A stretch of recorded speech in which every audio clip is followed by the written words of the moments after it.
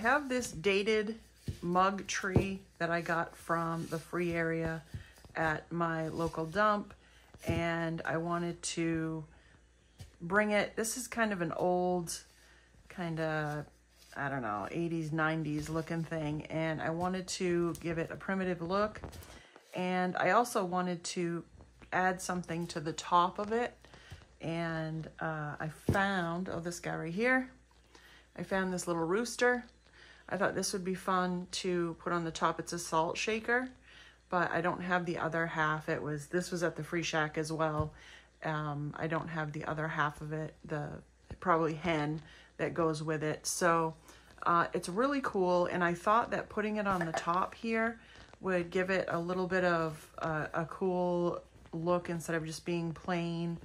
You know, you could still use it. You can still use these. But I also want to make sure that it stays on there. So we're going to do a few different things to get this to stay. And I'm going to show you what I do. So I cut this dowel from just a scrap piece that I had. I used it as a stir stick. So I cut this down, and I'm going to screw a hole into the top of this to put this down in a little ways. And of course my salt shaker has a hole in the bottom of it. So this is going to be able to go down inside, and I'm going to be able to put this half inside here and this one in here. It's going to make it a lot more sturdy. There's going to be a lot there to be able to like hold on it and glue so that it will stay. Okay, so I'm going to take my peg, and I got my hammer.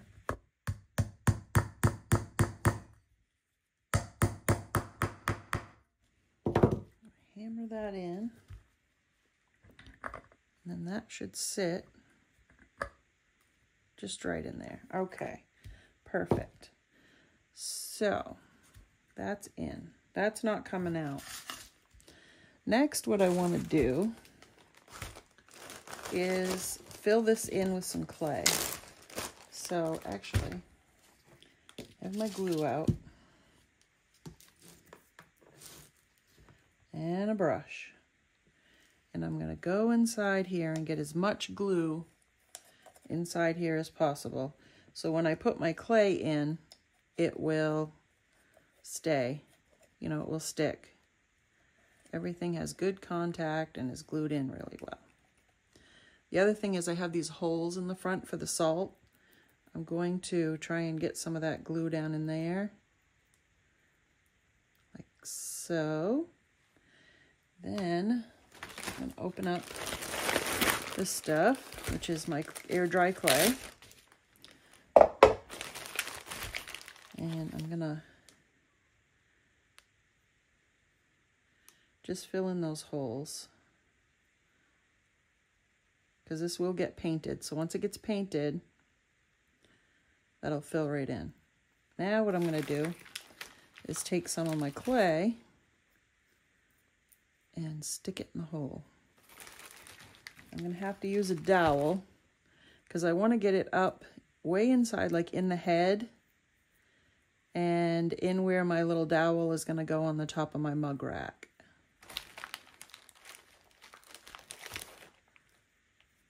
So I just want to pack it up in there.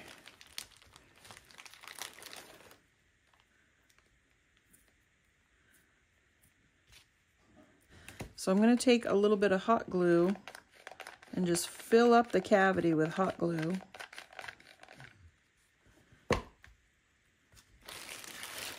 And then we're going to set this guy right on top.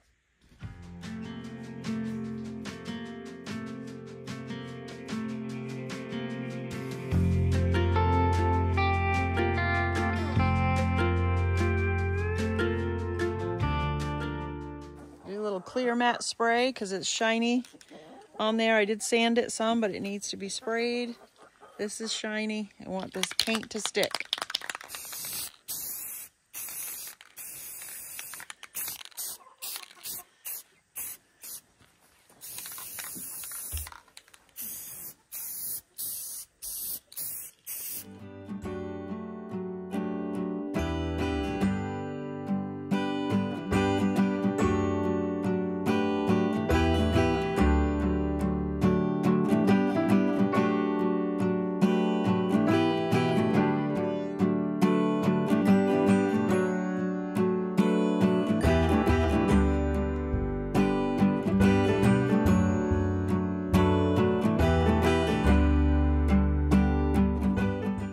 Okay, so I've given this a good distress all over. Even the rooster on the top, giving him a good distress, so a little bit of the color's coming through. I could do a little more, I guess, but I think that looks pretty good. So I found some new antique wax. This is Krylon Chalky Finish Antique Wax. I got this at Lowe's. It had a special sale, so I figured I'd try it and see. It's a lot thicker than antique wax, but I wanted to give it a try, something different. I like to try new things out. First thing that I noticed is it has a terrible smell. It's very strong. Now that it's been, oh no, it's still really bad. Just so you know, that's very strong smell. So not a huge fan of that. I'm just going to take a little bit off the lid. I want to see what it looks like on here. So this is going to take the place of my antique wax that I use from Waverly. And I just want to give it a shot. It was inexpensive. I thought I would try it. It's supposed to give this a chalky finish look along with antiquing it, just like the Waverly Antique Wax. You're supposed to read the directions, put it on with a brush, let it sit, it said, for about 1 to 2 minutes, depending, I guess, on how much you want to stick around on there.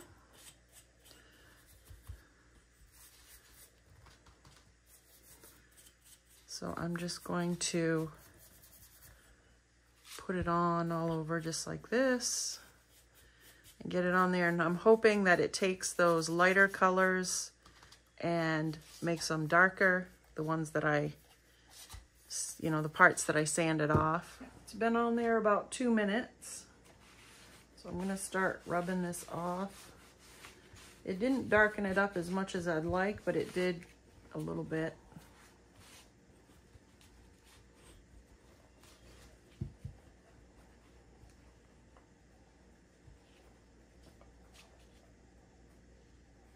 It's a very cool aged look. I like the faded parts on the paint, on the rooster. I think that looks cool. So, I mean, I guess it works, but it has a terrible smell. Terrible.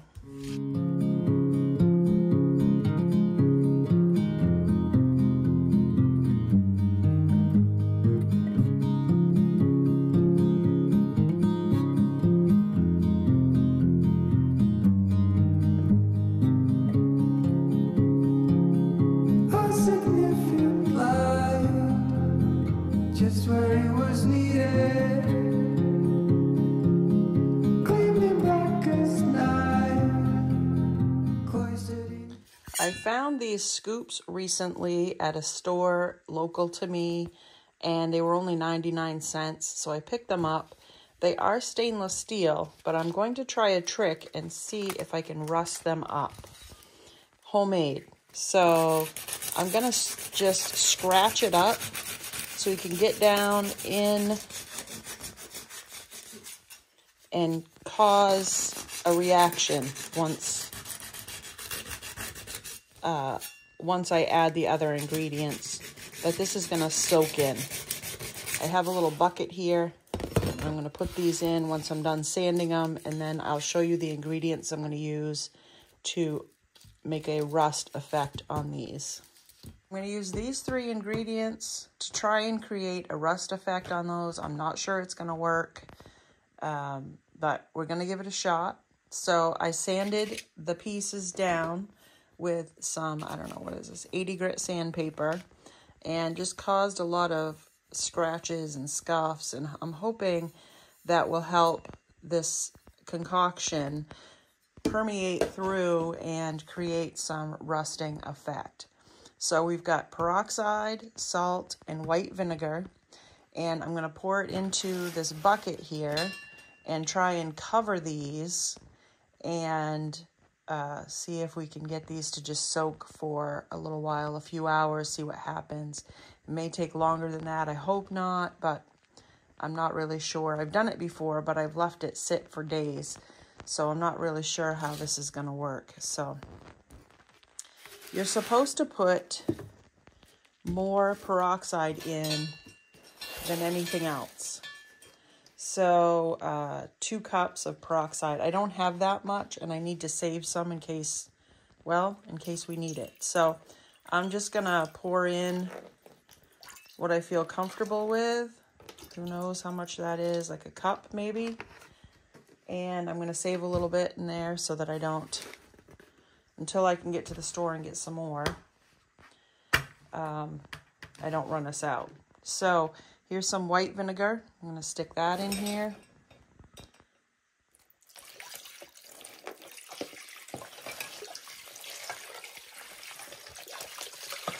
I have plenty of white vinegar, so I can, so I have plenty of it. I may flip this over. I want the, oh yeah, that fits really well. Okay, well, I do want the salt to be actually in the scoops. That's what's gonna show, so we're gonna do it that way. Okay, and then salt. Sorry I don't have actual amounts. I would say it would be a cup of peroxide, 2 cups of white vinegar, and I'm just gonna sprinkle the salt in, and I'm hoping it's just gonna sit. If I don't touch this, it'll sit on certain spots and just start rusting. Now, who knows if this is gonna work. This is what it looks like. I've got them pretty much submerged, not completely. These ends aren't. And the salt is just sitting like on the different spots. All right, so these were up for over 24 hours in the mixture that I made, and they did not rust. They got some pitting, I guess, so maybe that's the start, but I don't want to wait any longer for these guys. I mean, come on, just do it. I think you need muriatic acid, they said, to break down the outside of the stainless steel, and then it would seep in and they would rust. Well, I don't have that, so, and I don't have time to wait around. So I took it outside, sprayed it with my Rust-Oleum Clear Flat spray because they're very shiny, and I wanted to just kind of dull that down so that the paint would stick, because I am going to paint these.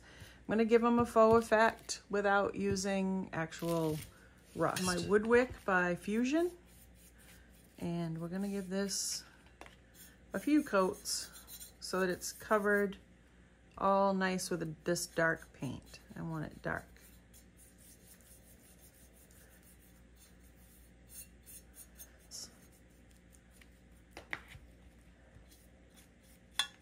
I have my grubby mix here, and my second coat's a little bit wet.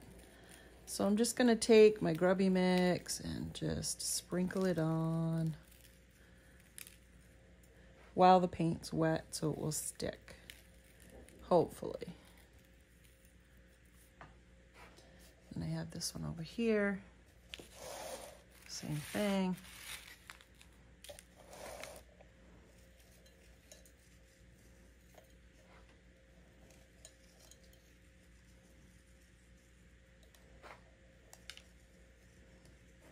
So I was going to put my grubby mix in just certain spots on these little scoops, but I think what I want to do is put Spanish moss in here.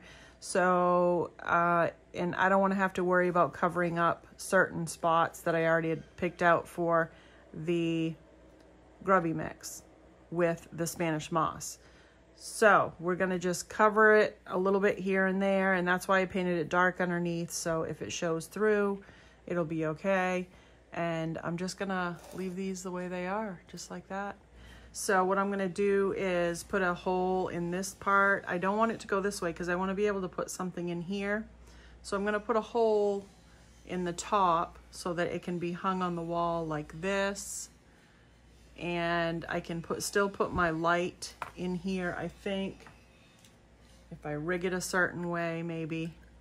I'll have to figure out a way, but I want to be able to put a candle, hang it up and put a candle in there, maybe just a ribbon around there or something like that, and or some homespun material, and that will hold it in.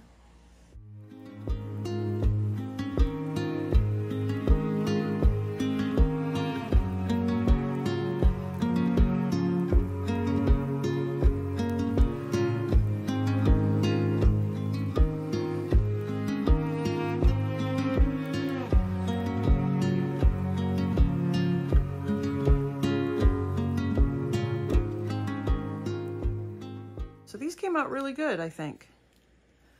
Nice and grubbied on the front. I got the hole so it can hang up on the wall, but I've got to make it so my candle can sit in that and not, when it's hanging on the wall, not fall. See how it's leaning? So what I'm gonna do is use my Spanish moss. Messy, but it's one of my favorites to use for primitive rustic decor. So I'm gonna make kind of a little, I don't know, a little half circle type thing. We're gonna see if we can mold it here. I'm gonna put it right on the very edge of my little scoop here.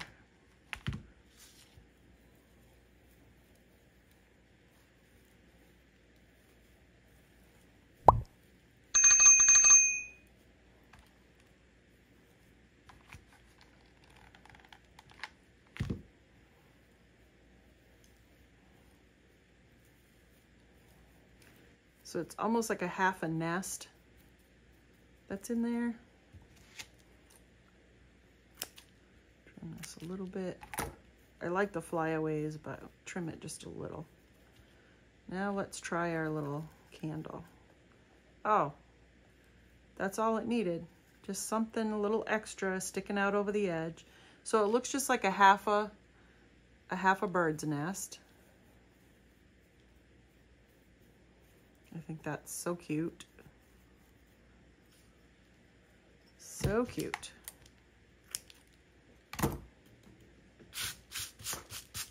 And I'll do that to both. Okay, so I cut a pick off one of my bunches of pip berries. It's just burgundy and mustard colored pips.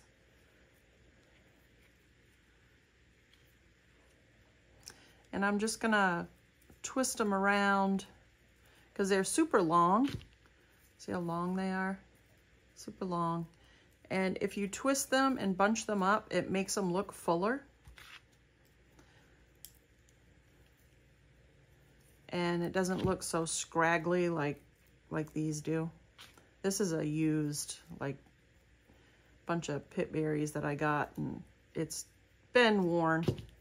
But when you break them down like this, you can kind of, they don't look as bad, you know. And it looks fuller if you twist them up a little bit and just kind of squish them down.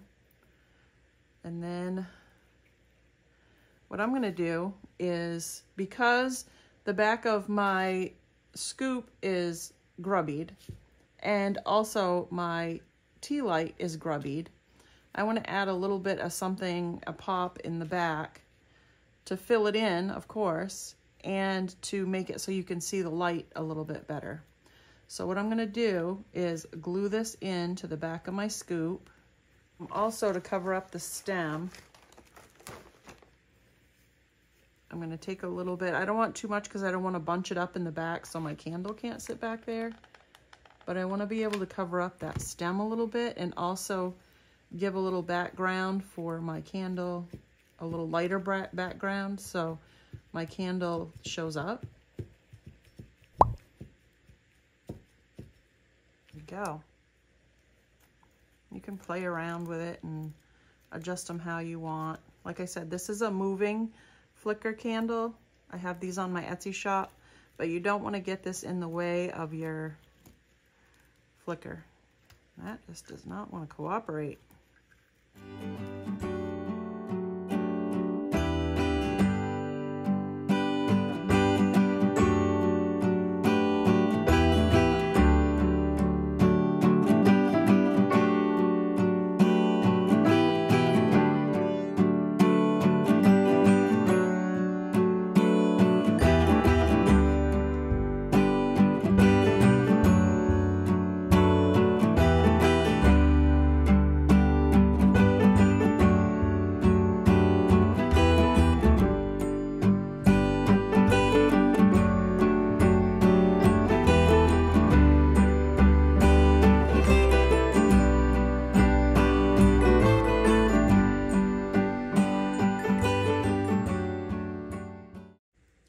Rustic Wednesday, but on Saturday? Yep, that's what this is. It's a collaboration with host Dawn at Shabby Meets Bling and I, and several other creators that are going to be on this playlist for this collaboration. So make sure you check them all out.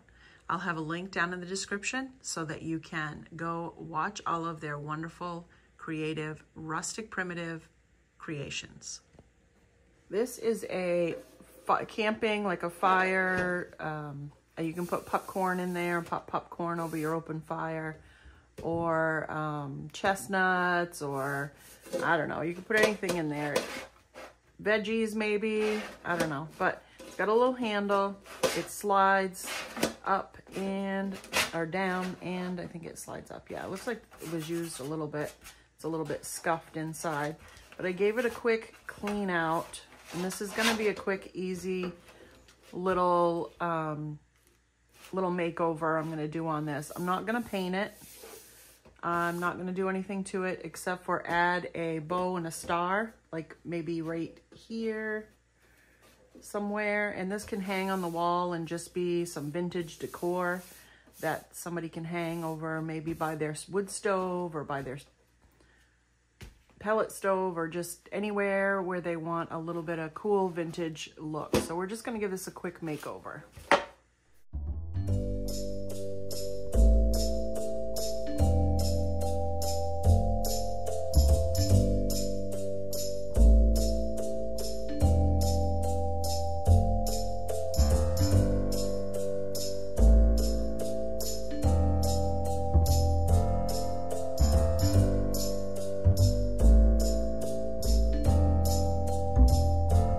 Thinking what I'm thinking with these holes in this?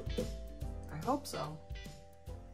Now I can just take this, set it in there, and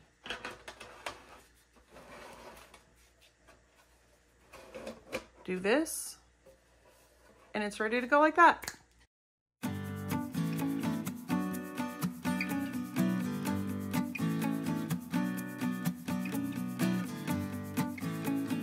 I hope you enjoyed my primitive projects today. Let me know down in the comments if you had a favorite and which one it was. Don't forget to go down and check out that great playlist for Rustic Wednesday, but on Saturday. Have a great day.